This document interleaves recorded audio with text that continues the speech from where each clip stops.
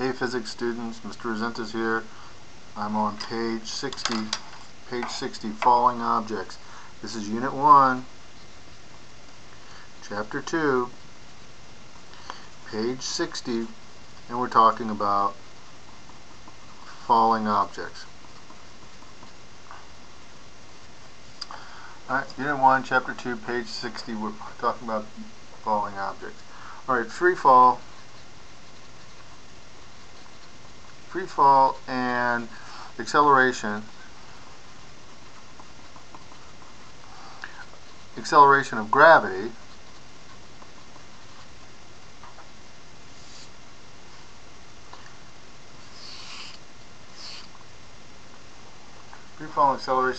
that's the name of this last little section in chapter 2, section 3.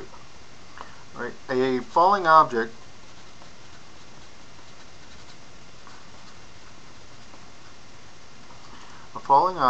under the sole influence of gravity has an acceleration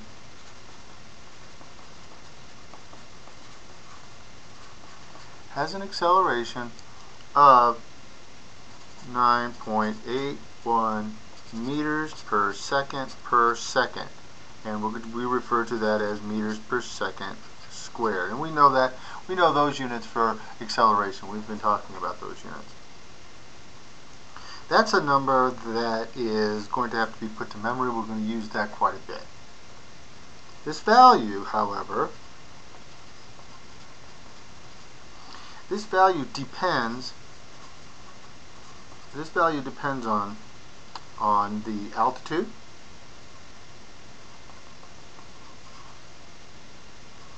and it depends on the density of the planet, really.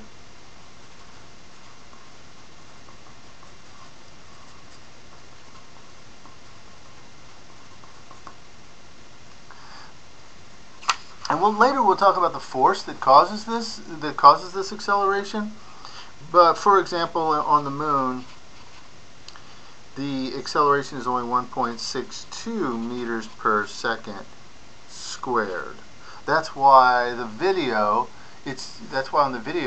of the hammer and feather being dropped is easier to measure because the acceleration is much less. One advantage Galileo didn't have is the moon or a vacuum chamber in order to prove his theory, which was a brilliant theory, even though he couldn't directly test it. But we're still talking about it today. All right. Now, here we have a cliff. We have a stick man or stick woman. And this stick man or this stick woman has an object.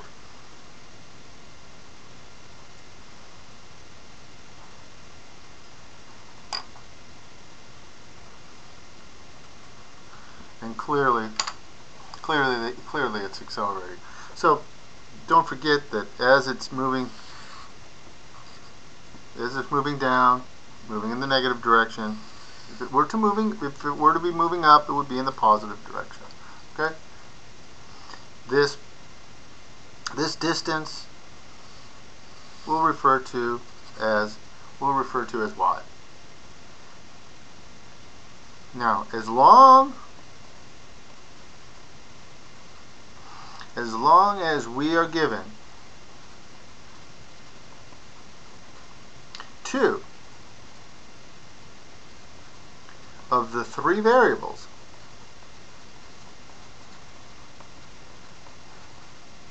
we can calculate the rest.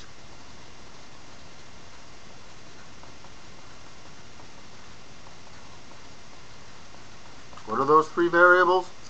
Well, from the equation, change in t equals velocity final minus velocity initial over acceleration. Well, now we know acceleration. As long as we're given one of these two variables, either velocity or time, we could certainly calculate the missing variable. Now we might use that, or I'll rearrange the equation for you, and the book did. I shouldn't take credit. The book rearranged it for us. Plus or minus velocity initial squared plus 2 times acceleration times the change in y. And we already showed you what y is. Now, what's convenient is if y initial is 0, as we talked before, all it is 2a times y, and that very well might be the case. So pay attention, and if it's 0, that makes it all the more easy. All right. So I'm going to give a practice problem a go. How about practice F number 2? Practice F number 2. I'm on page 64. If you want to have a look. So we're talking about a flower pot. This flower pot falls. A flower pot falls 25.0 meters above a sidewalk.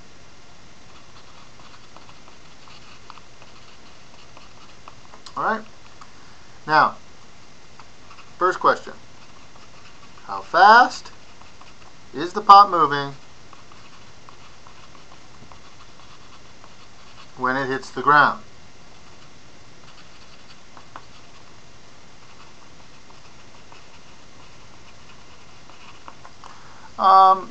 That question is written for you on page 64.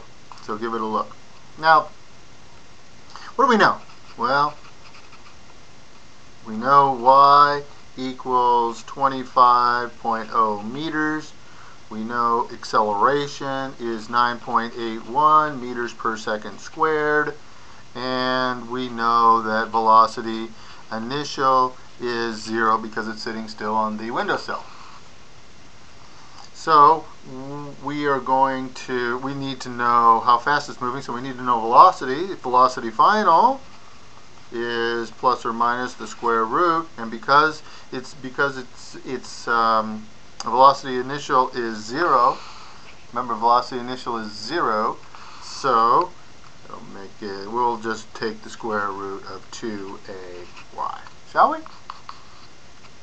So velocity final equals the square root of 2 times the acceleration, 9.81 meters per second squared, times 25.0 meters. 0.0 meters is important because we have to watch our sig figs, and if it says 0.0 meters, we have to honor that. So velocity final is 22.1 meters per second squared. We have 3 sig figs. We're good. All right, 22.1 meters per second. Now that we know velocity final, chances are they're going to ask us what is time. What is time? Because we need velocity final in order to calculate time. Remember that equation? So the second part of this, part B, change in t equals velocity final minus velocity initial divided by acceleration. And the second part reads, how much time does a passerby on the sidewalk below have to move out of the way before the flower pot hits the ground? Bingo, they do want to know time. So we plug in our velocity final value that we just calculated, 22.1 meters per second.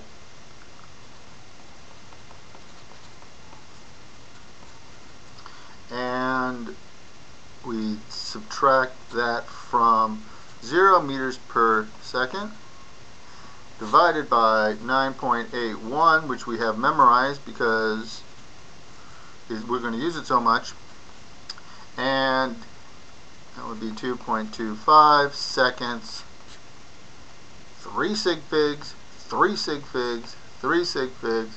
We're good. Alright?